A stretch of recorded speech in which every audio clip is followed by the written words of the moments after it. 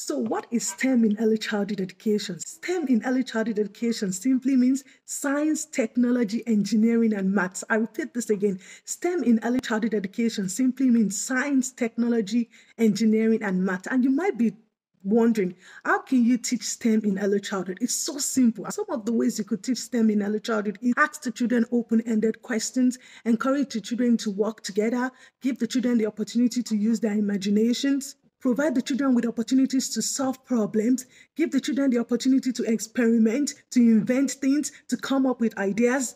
And lastly, give the children the opportunity to try to do things in a different way. So subscribe for more of my channel. Take care and mind yourselves for now. Bye.